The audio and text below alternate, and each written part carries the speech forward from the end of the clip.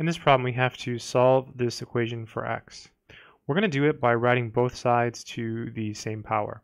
Whenever you have an equation that looks like b to the x equals b to the y, whenever these bases are the same, you can just drop the bases and you get x equals y.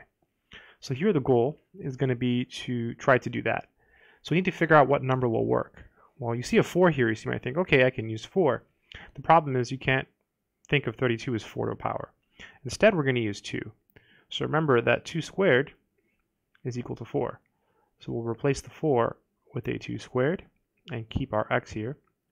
And then 32 is actually 2 to the 5th. So this is 2 to the 5th power.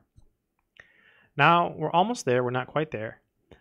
We have to actually simplify this left-hand side. So properties of exponents say that we multiply. So this is 2 times x.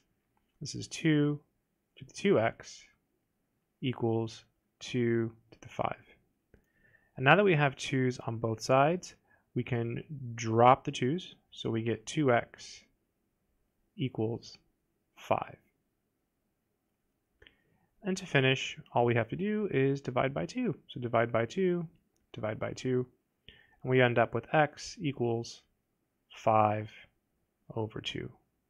And that should be the final answer.